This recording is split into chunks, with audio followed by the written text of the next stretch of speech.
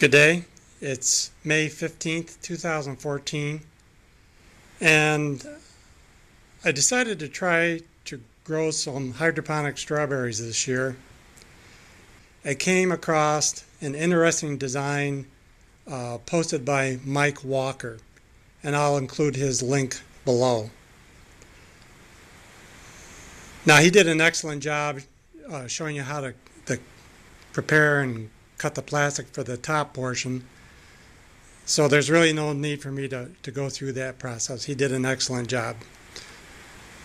So what I'll discuss are the changes that I made. One of the things that I knew I wanted to change from the one that Mike built was how the tower was supported. The one thing on Mike's design is that he uses 6 feet of a 8-foot piece of tubing. So you basically lose 2 feet. So what I decided to do was I'm going to make 2 4-foot towers, and they are supported on a metal base. So doing this in this manner, I can have 32 plants in 2 4-foot towers versus 16 plants in 1 6-foot tower that Mike came up with. So this may be a little more efficient, at least I hope so. The other thing that I like about this is that with the reservoir independent from the tower, I make everything so I can disassemble it.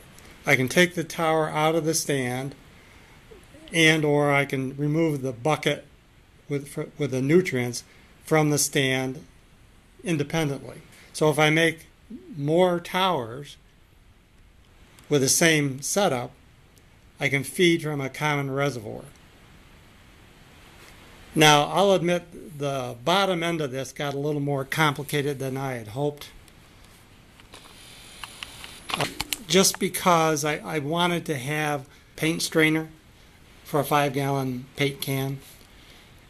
And because of my delivery system that I came up with, I was afraid that any particulate matter or whatever that got back down in the reservoir and pumped back up to the emitters, it would plug them up. And I did have one instance when one got plugged up, so I decided to go this route. And what that caused me to do was to take the feed tube, and bring it out around and actually penetrate the bucket and feed the hose in that way. Whether this will work all right long term, it looks all right so far. I did a couple-hour test run with it just to see how the water flowed down through it, and the water flow is great. I'm very pleased on how that turned out. Now, to gain, again, I tried to make everything where I can take it apart and work on it. So this lower discharge tube here, I just have a little thumb screw here, and it'll just drop away. You can pull the hose off the hose barb, and I have a feed pipe. If I can, there's the feed pipe right there, coming up through the bottom, and that runs all the way to the top. To remove the tower from the base, what I did, there's a cradle here that surrounds the base of the tower, and on the back side here I have a screw. Again, no tools required. I don't do tools anymore. Just take this screw out, honest. Okay, the screw is out. So once the screw's out, again one-handed, I just tip the tower forward and it's free of the base, and I just lift it out. And it comes in handy because I've made a bunch of changes to this, and being able to separated from the support is really nice. I thought I'd just show you here how easy this comes out of the base. Again, I've removed that screw from the back, and I just tip the tower forward and lift it out of the cradle. And that's all there is to it. And obviously to put it back in there, I just set it back in, tip it up, put the screw back in, and it's all set to go. So I'll just take this out and set this on the sawhorses. Okay, we're looking at the base of the tower, and I didn't see a need to glue this to the tube, so it's just free. And this is the hose barb that gets fed from the pump, and to take this off I just push that bar back and it comes off. To make that threaded hole for that fitting, what I did was first I took a hole saw and I cut a hole in the cap. Obviously it was a little smaller than the thread diameter. Then I took a piece of metal pipe that has the same thread as the plastic fitting, and I clamped this in my bench vise. Then I took my torch and I heated the end of this piece of pipe.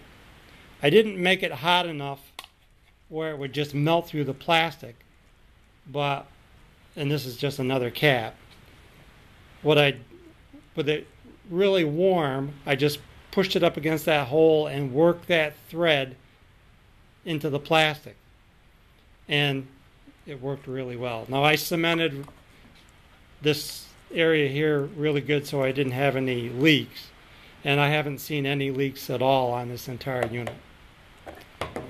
So there's one item. Now, and I agree with Mike, taking the printing off the pipe is nice. But you can do it a whole lot easier than using SOS pads. If you take a little acetone with a cloth, it just wipes it right off. It's gone. So that saves you that effort. To construct the holes in the pipe, Mike went and he cut the individual pieces, and then he traced around the inside with a Sharpie or a marker or something like that.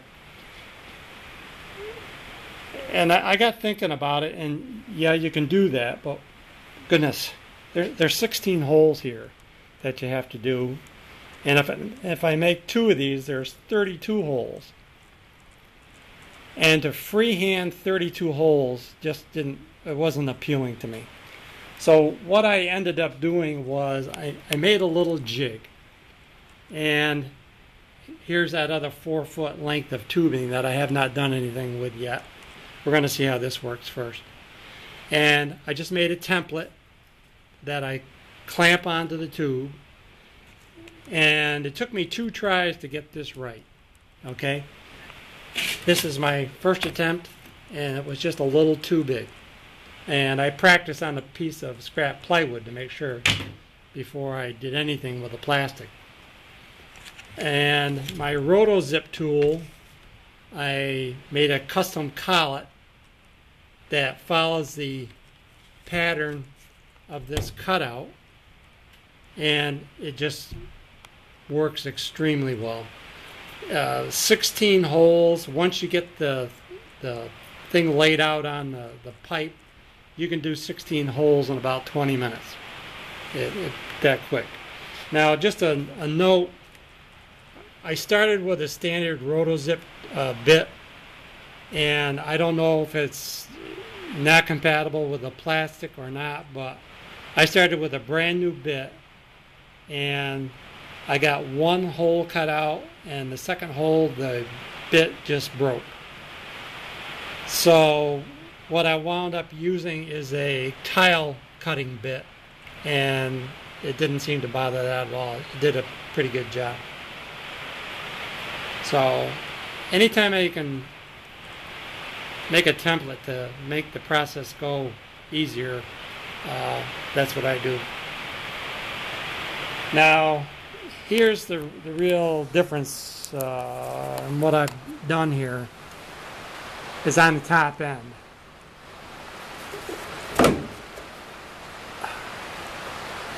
The feed pipe comes all the way up to the top, and what I've done is I've made a small manifold right in here. I took some of that scrap plastic from the holes and I cut little brackets here to support the hoses. But using this system, I can angle and direct the flow right at the net cup. And I've tried this to make sure that the water delivery is correct, and it works really good. And I'll show you that once I get it back outside. I was really pleased how this worked. And again, the reason I'm using the paint strainer in the bucket, if anything of any size gets up into this tubing or fittings, it's going to plug it up. So now to make that top portion there, and I got to do that twice also. Here's the first one I made. And again, there's that tee you can get at a hydroponic store, or you can buy a complete drip irrigation kit from Harbor Freight for $19. You get 100 feet of tubing and everything else. And I cut that barb off right there, so it just left this portion. Then I drilled a hole in the pipe, and it was a really tight fit, and I just used some super glue and pushed the fitting in, and that is in there solid. That does not move. The only way that's going to come out of it is if I break it. So I boogered up one hole, so that's why I had to make it twice. Here's a good view looking down inside one of the holes for the net cups. And you can see I have the hose right at the top of the net cup. And if you look back down in there, you can see how I made those little brackets that hold the hose in position, and I don't have to worry about them moving around or anything else. Looking further down, you can see there's my delivery pipe running up from the bottom. Now, if I need to, I can disconnect these hoses, and I can just pull this pipe here, and I can withdraw the whole feed system right out of the tube if I need to do any maintenance or anything like that. And I made a little bracket out of what was left over from the holes. I just cut it and I glued it there as a support for that feed pipe. Okay, this is the final dress rehearsal before I go and buy some strawberry plants. The bucket is installed with the paint strainer. That seems to be working okay. And there's the tubes. As you can see, the waters or the nutrient solution will be delivered right to the net cup if I grab it. And these are the lower delivery tubes.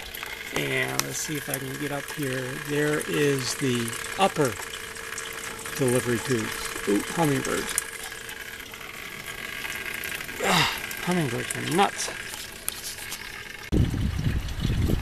Well, the strawberry tower is finished and populated.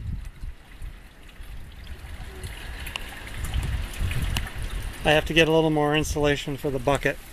That's all I had for right now.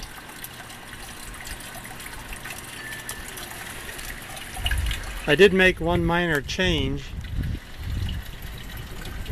I added these little clips right here to each opening, and what that does is it clips the bottom of the net pot, and it really makes that solid and it doesn't want to move around. Without that clip in there, that pot wanted to try to level itself. So that's why I decided to do that. And again, I just made those from scrap pieces from the caps. And I went with 2 varieties, mainly because that's all I had. This one is called Loran, and the other one's called Tristan. I'm not familiar with them. They're both everbearing. So we're going to give these a try. For nutrients, I really couldn't find anything even at the hydroponic store that I liked. So I'm using Maxi Grow and just a little bit of Master Blend to boost up the potassium. I'm hoping it works good. I'll be very disappointed if I don't get some good strawberries out of this. That's it for now. Take care and thanks for watching.